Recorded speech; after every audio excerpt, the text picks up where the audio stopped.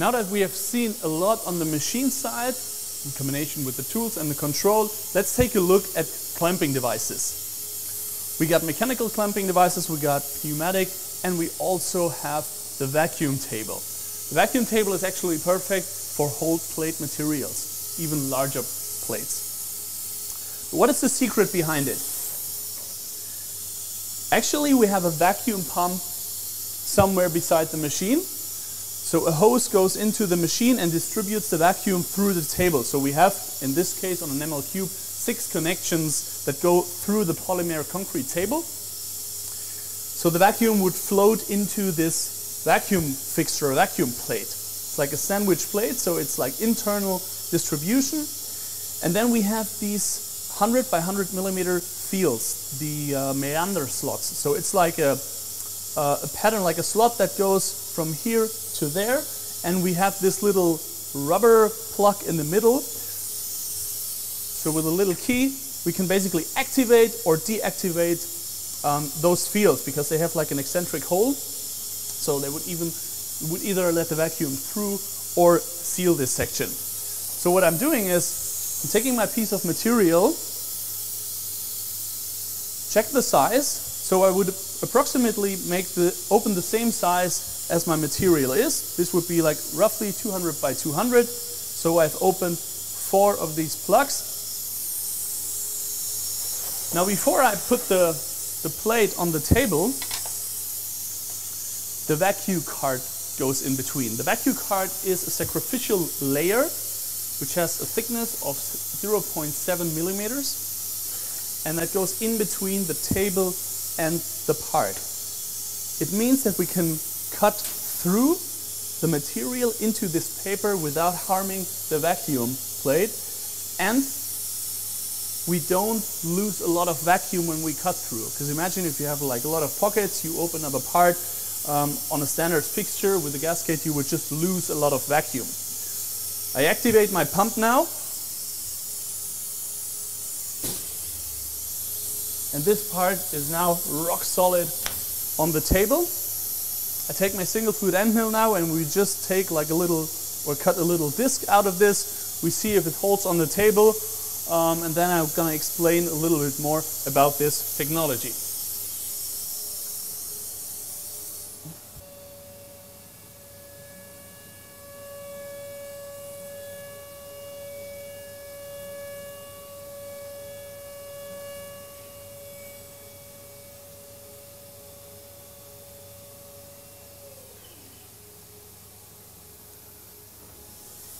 Alright, now that we have cut through this part, let's just see how it holds on the table. So I'm not able to move this from the table, but I can feel with the palm of my hand the effect of the vacuum. If I switch the pump off now,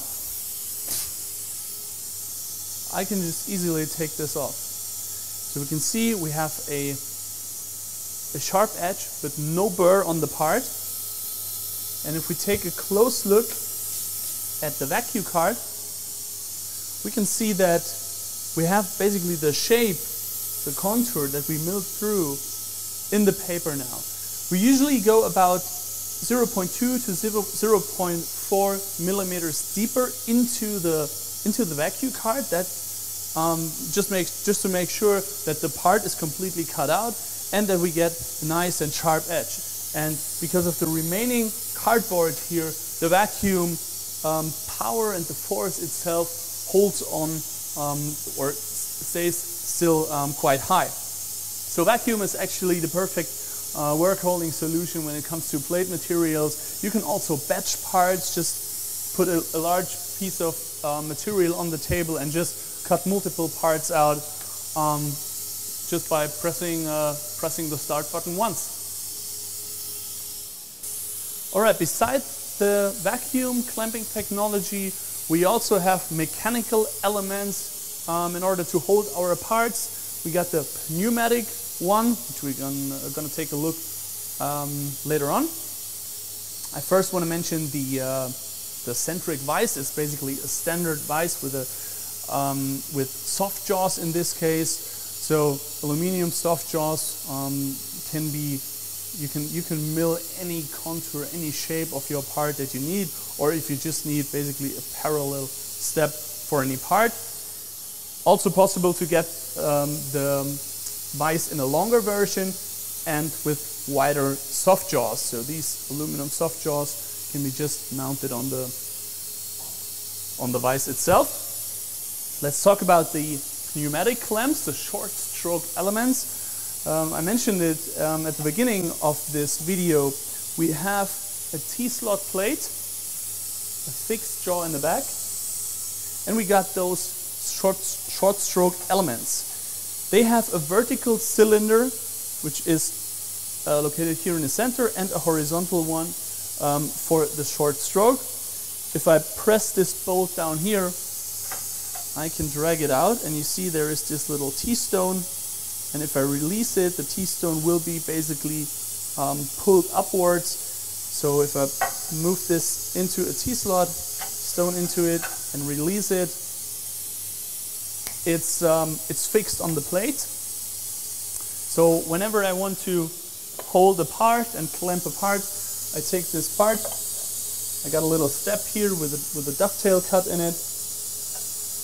I move my part, my short stroke element, the flexible element, to the edge of the part. So I can just move it in the X direction in this case, and all I got to do now is pushing the upper bolt, which gives the clamping force in the horizontal direction towards the fixed jaw, and now this part is locked.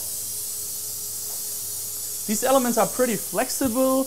You can combine multiple elements, also multiple T-slot plates in different lengths, and like round parts can be held. You can orient them in different orientations. So let's just say you have a big round part where you want to clamp over like 3 points. That would be possible, or you can use those as soft jaws. We saw this M8 cube with the cutout table right at the beginning, and we have the vertical clamping device mounted vertically on it. What can I do with it is I can use it for applying like threads or breakouts in very like high parts. It's not possible to mount this on a table like this because the clearance of the gantry would just not allow it. So I can simply place it down to this vertical end stop that's adjustable. Put it basically to the side or any other mechanical stop. I can move those elements.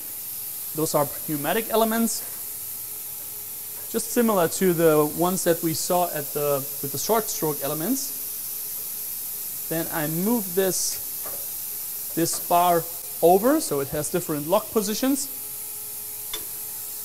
And then I just release this short stroke. So I give pressure on the part against the T-slot plate. And now my part is properly held, and I can easily make those threads or cut out in the table. Of course, the force, the clamping force, is not as high as like on a vise or on a like really tight mechanical device, but mostly for just making breakouts into like housings or plates or covers, it's absolutely sufficient and an extremely flexible solution, as you can do stops or clamps just as you need them. They could be mechanical with like T-stones or just simply using screws to mount parts. Another great option when it comes to avoid dust or chips in the machining area is the clean cut system. It's highly recommended to use it when it comes to abrasive materials like carbon fiber or glass fiber, where you have this like aggressive dust which can harm the mechanics of the machine, like the ball screw, or even affect the lung of the operator, because this very fine dust goes into your lung when you breathe in. That's why we have the clean cut. It's basically mounted on the Z-axis, and it has this head which moves a little bit downwards and under the spindle and under the tool, and the pipe and the hose goes from the tool all the way out to the machine into an industrial vacuumer. So the chips or the dust will be collected outside in a tray or whatever system.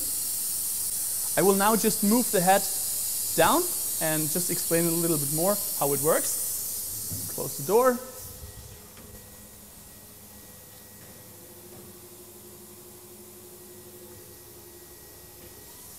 So when we now take a look at the system, it's a static system, so I will, before I start my work, I check the thickness of my plate, and I can move this up and down with this knob on the side here, with the yellow cap. So I can adjust the height a little bit. So whenever it comes to plate materials and like plastic or abrasive material cutting, this is an extremely helpful software. The deeper you go, the less suction power the system has, because there is just the airflow is getting less, or the power which pulls on the chip is getting less the deeper you go. So if you have like big pockets of, let's say, 20 millimeters, the efficiency will go down. But if you have thin materials, absolutely a great add-on for the machines. And let's take a look how it works when we cut a pocket into this plate.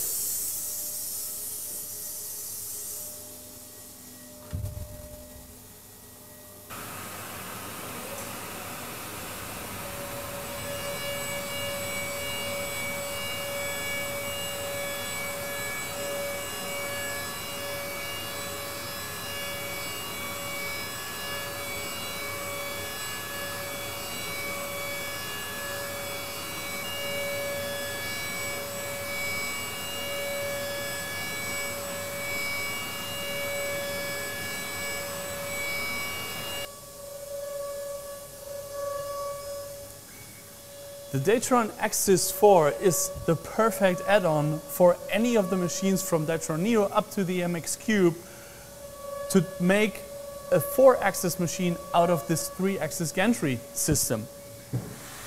It comes with optionally different clamping systems. We have a 3-jaw vise for round stock material now in the machine with a tailstock. You can also use a centric clamp just to get like straight parts like plate material in.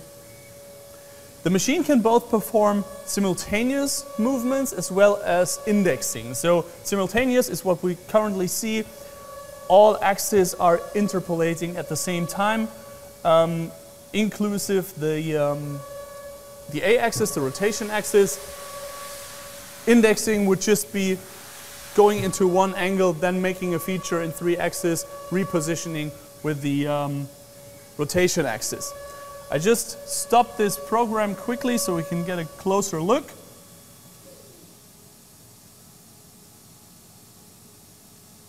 It can be taken off from the machine in case you don't need it. So it's just like any other clamping system. It's just bolted down on the table. And as you can see in this setup, we even have half the table with vacuum equipped. So that is actually a perfect solution to expand the capabilities of the machine. And on a lot of parts, even where you would think that it is a 3-axis part, and you just have to clamp it a couple of times in a vise, should be worth to consider to do it on the 4th, where you can just do multiple angles, multiple sides at a time, top and bottom, and then just facing off the rest material.